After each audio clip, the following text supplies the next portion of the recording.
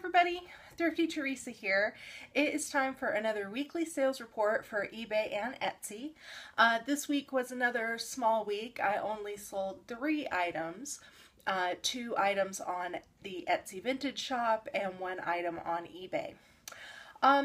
So since sales were slow, my numbers are small also. My net profit after fees, after shipping, after cost of goods, etc., was $41.47. That comes out to an average of $13.82 per item. Got my little post-it note here so I can give you those number details. I'll show you here in a minute of the things that I sold, but I wanted to sort of address something. I had some comments recently in the past week or so, especially after my last monthly report for the month of April, where I showed everybody my total numbers for Etsy, eBay, Amazon, and stuff like that. And it was pretty good. I thought that I made over $700 last month. And that's great. I know other people out there make $700 a week doing this selling thing. And that doesn't bother me. Most of you know that I've got a full-time job. This selling thing is a part-time thing. It's starting out as a bit of a hobby. It's a nice thing to learn so that if the time comes where I would need to depend on it for money, that I know that I would be able to ramp things up and scale things up and try to make it full-time income. I've been doing this selling thing now fairly seriously for about 6 months, and only making $700 in profit a month is fantastic for me. I don't have grand plans. My plans have always been, since the very beginning, to help my father out, make a little money for himself on the items that he has collected over the years, help him clean out his house. He's wanting to downsize and maybe get a smaller place to live. Just, you know, he is my #1 inspiration. He has been since day one. I've shared this story with you guys many times, but it is serious to me. I want to help him out. So the last few weeks, I have not been listing very much on eBay and Etsy because I've been doing a lot of Amazon shipments, and I've been shipping off a lot of stuff from my dad. So Amazon sales are doing pretty well this week. I won't go into the numbers on that. I'll save that for later. But my point is that I don't make a lot of money off of this, and that is okay. It's okay for me because I don't compare myself to other sellers out there. I am not a selling guru by any means. I've been using eBay and Etsy and Amazon for years as a buyer and a little bit as a seller over the years. But again, I'm not wanting to make this full-time work. I've already got full-time work, and that is hard enough as it is than trying to create a huge number business for myself. I watch a lot of inspiring people who have done that, though, for themselves, and that's fantastic. Again, I'm learning the process, and if I ever needed to, I will certainly ramp up. So I've had some comments recently about thanking me for my honesty, showing my actual numbers, and showing you guys each week what I sell. Being very transparent with what's going on in my little business.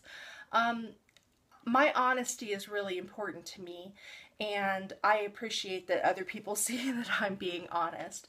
But I also want to be really clear that when I have weeks like this where I'm only selling 2 or 3 items a week, that's okay. I don't really get down in the dumps about it because I'm not needing this to support my life. It is fun. I'm having a great time, and I want it to continue that way. So I appreciate all of you who watch me whenever I put out these silly videos. I hope that my numbers don't, I guess I hope my numbers don't bother you. I don't want you guys to see, oh, well, she's only sold 3 items this week. I'm not going to, be able to sell a whole lot either because she's not doing very well. That's not true. You get what you put into it is what you're going to get out of it. So I haven't been listing a lot. I haven't been selling a lot on eBay and Etsy. I've been sending a lot of stuff to Amazon and things are selling on Amazon. That's another video. But I don't want people who are new to this reselling business to get discouraged when they see people like me who, I make these videos to try to be helpful. I don't ever want anybody to compare themselves to me. So don't compare your business to my business because my business is probably going to be a lot different than yours. I'm rambling a bit here, but I want to help people.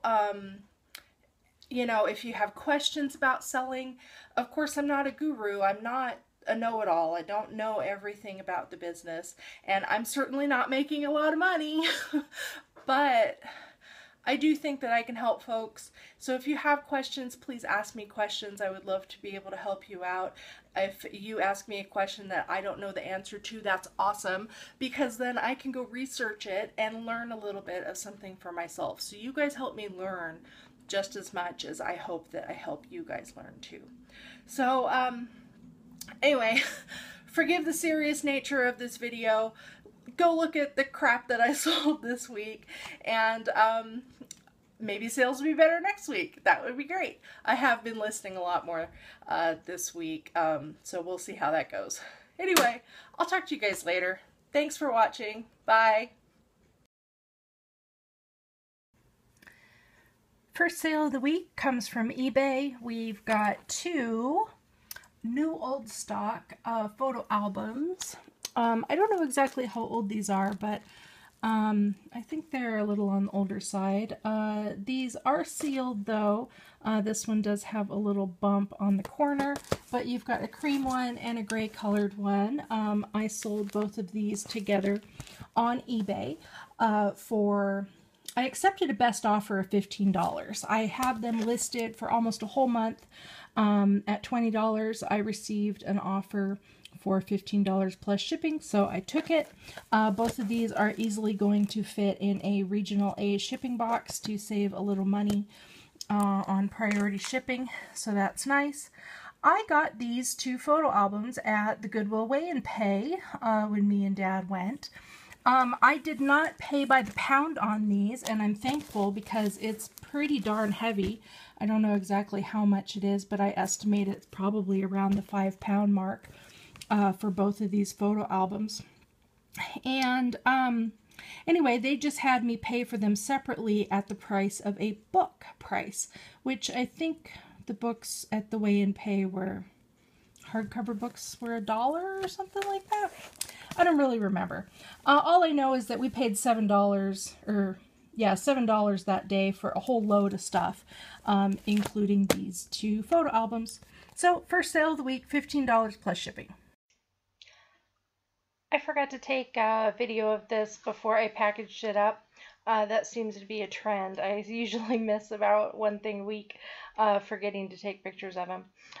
This was a sale in my vintage Etsy shop in the middle of the week, and it is 2 pieces of what is called wood slice art. I may have had these in a haul video a while back. I don't really remember. I got both of these at a thrift store for 99 cents each, and they are, of course, with Mary and Jesus. You can see in the pictures here that they're decoupaged on a piece of wood, and each of them have the name of a park.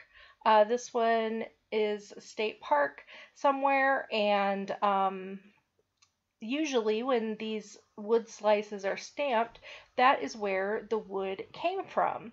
And if these state parks have gift shops, this may be where the item was purchased. Anyway, so nice little pieces, and I sold these two as a set for $18 plus shipping. This is another order from my Etsy shop. This is a novelty mirror that says, "Caution, Persians entering this room subject to attack." It's very pretty, red and blue and white lettering. On the back here, it has a stamp or sticker that says the name of the company and made in the USA 1974. So this is a nice old piece. I was thinking maybe it was something that was from a carnival. I remember seeing a lot of this stuff growing up at the different carnivals that would come around to win a prize.